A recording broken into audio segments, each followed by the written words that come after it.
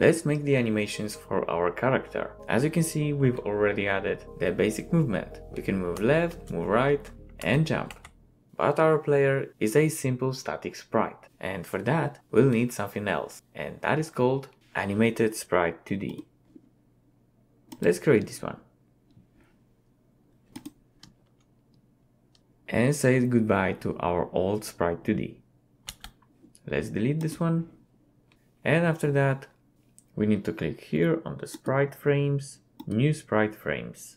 That will give us the table on the bottom where we can add our animations. So let's add the basic one. That will be called idle. And let's add our first image, idle 1. We can see that it's very blurry for now. Let's click here on the texture, filter, and nearest.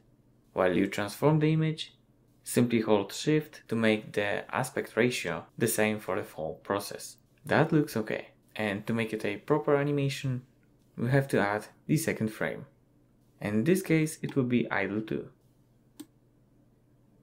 And we can play it to check if it works. And it's very simple animation, but yeah, it works.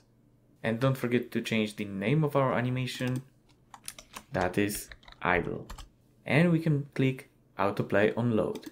Let's run. And you can see that our character is moving. Nice. That first animation looks great, but let's add another one. And this one will be more complex. Let's call it run. Let's check if it's okay.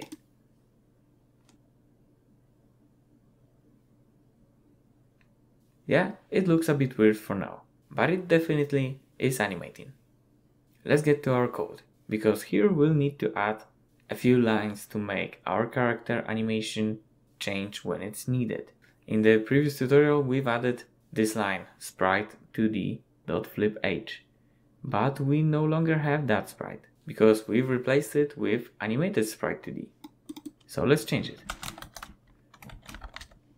AnimatedSprite2D. Great. And here in this if, we've got the logic for movement. So it's also a good place to change our animation for the run. And we can do that simply by getting our AnimatedSprite2D.animation, put it to run. Let's check.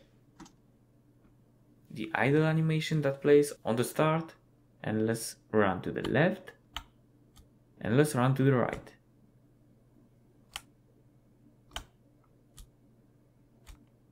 And it even rotates itself, but it doesn't get back to idle when we stop.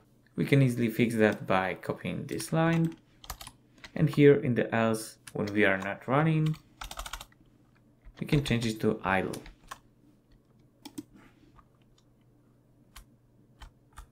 Yeah, it's great. The animation gets back to idle when we stop. And let's adjust our speed to 400.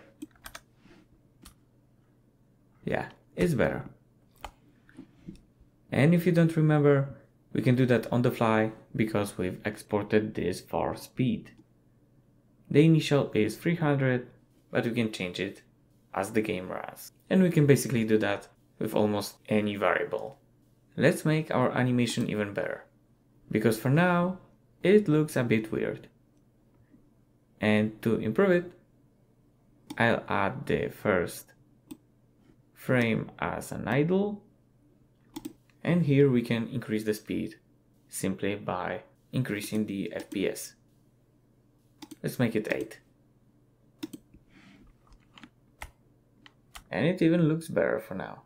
We can also make the frame duration of a single frame a bit longer. So when he is on the end of an animation, like here, with both legs up, I'll make it twice as long. And also here.